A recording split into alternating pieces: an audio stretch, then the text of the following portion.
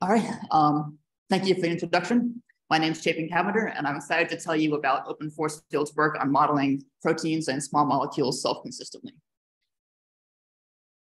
So you've heard a lot of results yesterday and today about open force field's mainline releases, Parsley and Sage.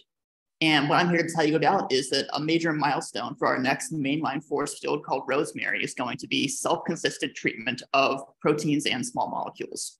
And by self-consistent, what I mean is that we should be assigning parameters based on chemistry. That is, if we have a functional group like a primary alcohol next to an amide bond, that should receive the same parameters no matter how we label that molecule, if it's in a small molecule drug or in a protein side chain.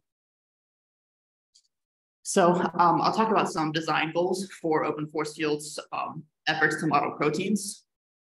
To limit the scope, we're going to have explicit parameters for covering canonical amino acids and their common protomers.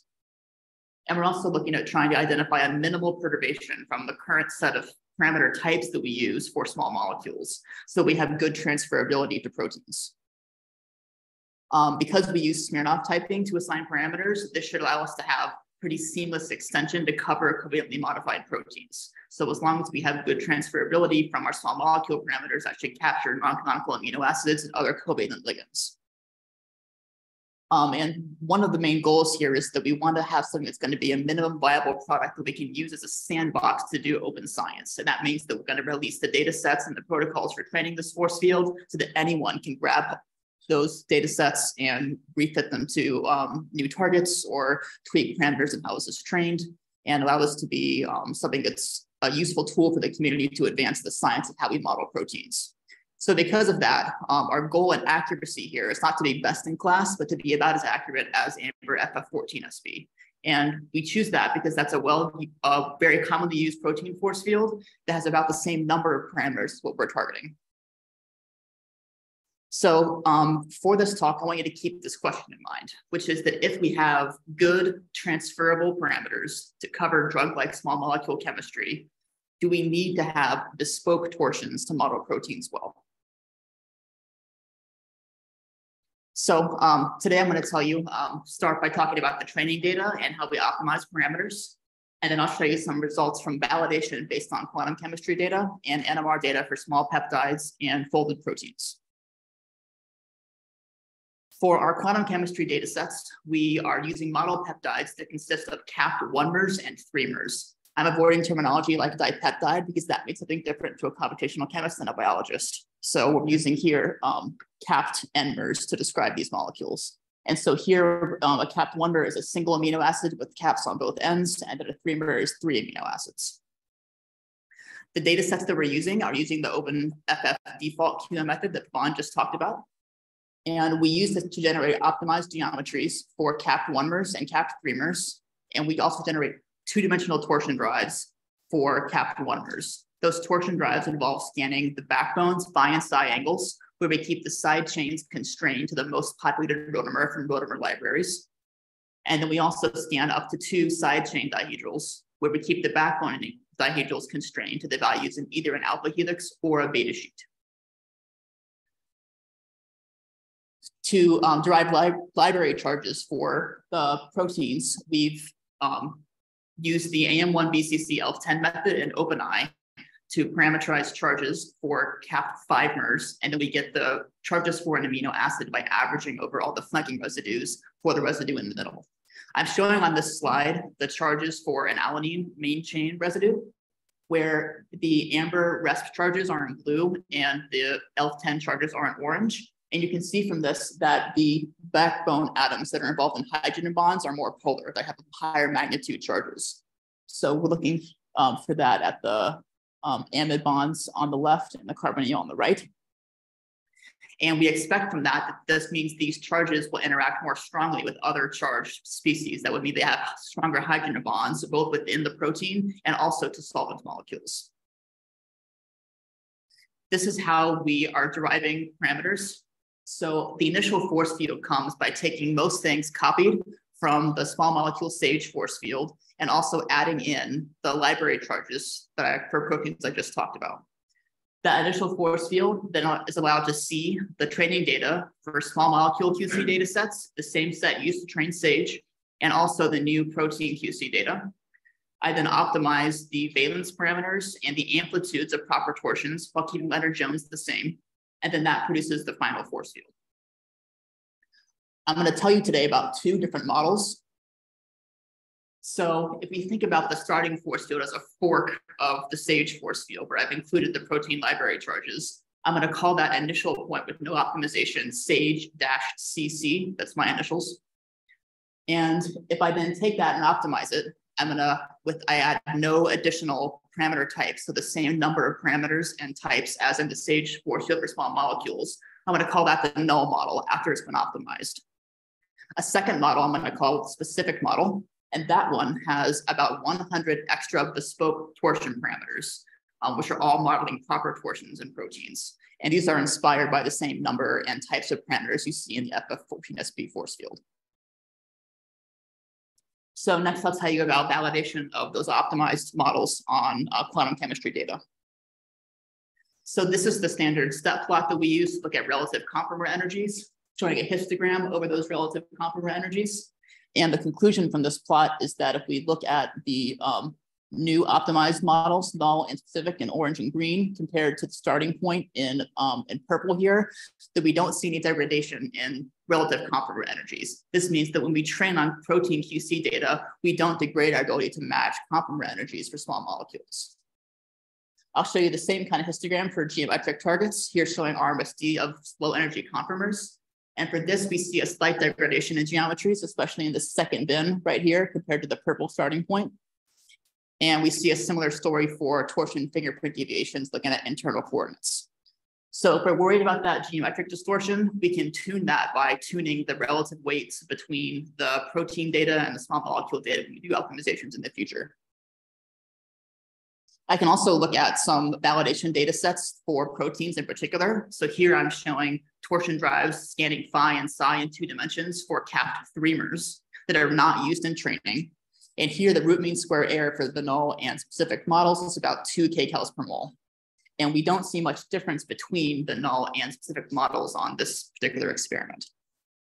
So to summarize that briefly, I just showed you that when we train against protein QC data, we don't see very large deviations or degradations in our ability to model small molecules. And also, QC data does not discriminate between the null and specific models that have different numbers of parameters. So next, I'll show you some validation for NMR data on peptides. So I envision doing protein benchmarks in 3 tiers, where the first tier involves only small unstructured peptides we can get very quick data on in less than about 12 hours. And we're going to use these as a way to get rapid evaluation of ideas and evaluate models quickly. The second tier involves a small handful of folded proteins and disordered proteins, which will take a little bit longer to get information back on. And we can use these as validation sets to select a release candidate. And then finally, the third tier will involve a much larger set of folded proteins, which have more diverse structures, and also a set of protein ligand binding for energy calculations. And we'll use this last third tier as a way to assess the performance of the release candidate. So today I'll tell you about just the tier 1 and 1 protein from tier 2. I'll show you data on NMR scalar couplings, which are a way to assess conformational preferences for backbone dihedrals. So these are parameterized by a CAR plus equation shown at the bottom of the slide, where the coefficients A, B, and C are fit either to a static experimental structure or to DFT calculations on model compounds. And these, this expression looks like this, where you have high values for scalar couplings when the dihedral angle is at 0 or 180 degrees. And there's a minimum somewhere in between there that depends on the value of the CAR plus parameters. So I will show you data on about 121 observables from 13 uncapped peptides. We are assessing backbone dihedrals. These have a protonated C terminus, which is used to model the low pH in the NMR experiments. And I'm going to solvate these, include neutralizing counter ions, and then simulate them at 300 Kelvin for 500 nanoseconds. To assess performance, I'll show a chi-squared value, which is basically just a mean squared error that's weighted by the experimental uncertainty in the measured scalar coupling. This means that the chi-squared values that are much bigger than 1 have poor estimation of the observable, and values that are less than or equal to 1 are, have good performance on that benchmark. So this is the result of chi-squared values for the FF14SB and then my null and specific models. with both TIP3P and OPC water. So an immediate conclusion we can see is that in general, these force fields perform better for null and specific in OPC water than in TIP3P water. So we're getting better reproduction, better agreement with the NMR experiments when we use OPC water. I can look also at scatter plots for individual points, individual scalar couplings here, where I'm showing this for FF14SB with TIP3P on the left and OPC on the right.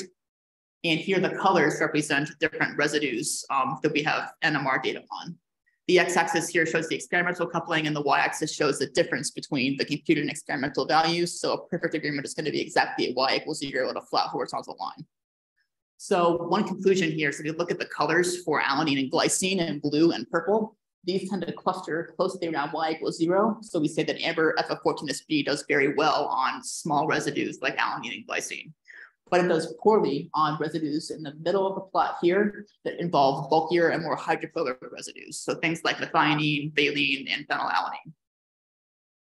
I'll now show you the same plot for the null model. And here we can see that we do much better on those bulkier hydrophobic residues, but we in general will do a little bit worse on the smaller alanine and glycine side chains. We see a similar story for the specific model where compared to FF14SB, this model does much better on larger side chains at the cost of a slight worse performance on alanine and glycine. So I'll summarize this section by telling you that we can use OPC water as opposed to TIP3P water to improve agreement with NMR observables. That on this benchmark, again, the null and specific models are pretty much indistinguishable. And that when we compare across all residue types, these optimized Smirnov models have about the same accuracy as FF14SB for these small unstructured peptides.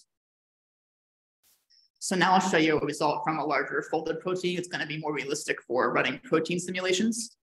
The model we're going to use here is called GB3, which is a immunoglobulin binding protein. I chose this because it's only 56 residues, so it's relatively small. It also has no cysteines and no histidines, so it has unambiguous protonation states. And the structure of this protein is a beta hairpin that then goes through an alpha helix to a second beta hairpin, where beta strands 1 and 4 interact in a parallel arrangement in the middle right here. So I'll show you first traces of the RMSD over time for 10 microsecond simulations in TIP3P water. And the main result you can see here is that both the null and specific models have large deviations in RMSD that happen all within about 2 microseconds. And when we look at those trajectories by eye, what we see is that those are associated with unfolding of an alpha helix. So here I've showed you highlighted the C terminus of the alpha helix in GB3 in orange on these slides. Okay.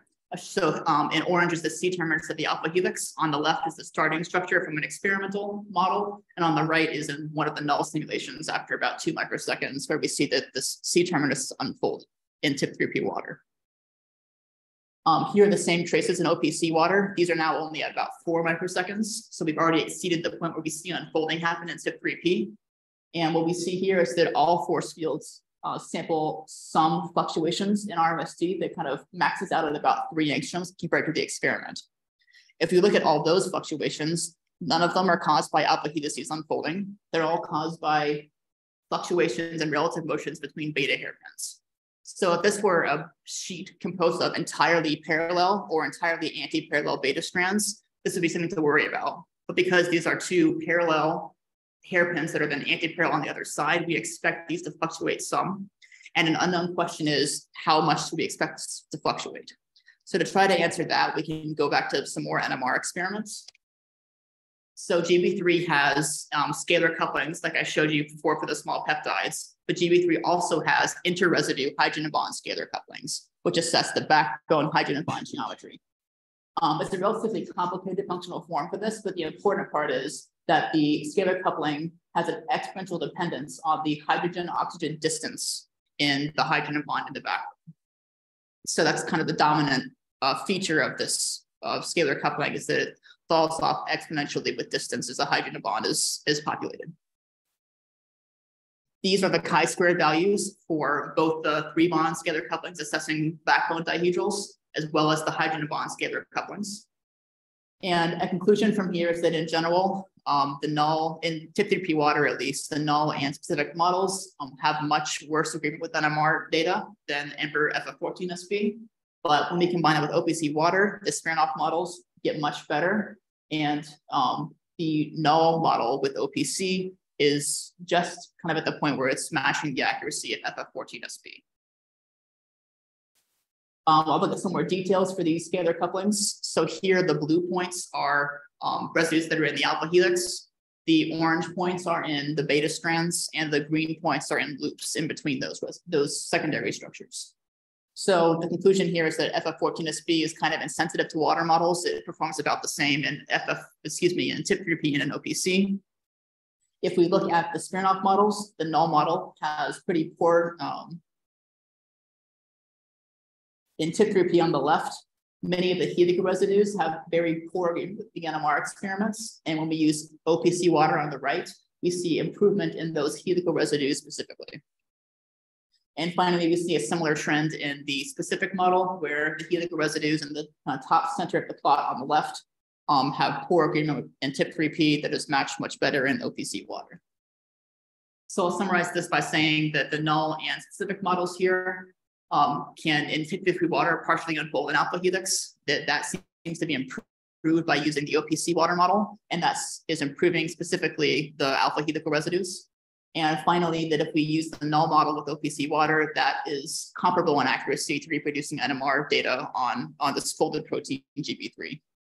So I'll end by returning to my question I posed earlier in the talk, where if we have good transferable parameters for small molecule chemistries, do we need to have bespoke protein torsions? And so far, the answer seems to be that no, we don't. That if we use what I'm calling the null model here, which has only small molecule stage types, we get very similar reproduction of NMR data for both peptides and folded proteins. And that's really encouraging for us. That means we're doing a good job at modeling chemistry that's transferable to other contexts than just drug-like small molecules.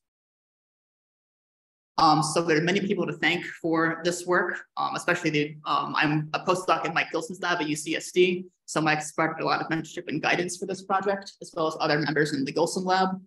Our collaborators in industry, including Chris Bailey and Bill Swope, and many people from the OpenFF team, which includes people like Paman and David Dotson have helped with running the QC data that we use to train this force field. Paman and Trevor have been important in helping to run the force balance optimizations to actually do parameter optimizations. Lily helped develop the protocol for deriving library charges. And many people on the infrastructure team have helped to be able to even just load and run these simulations in the first place. So with that, I'm happy to take questions.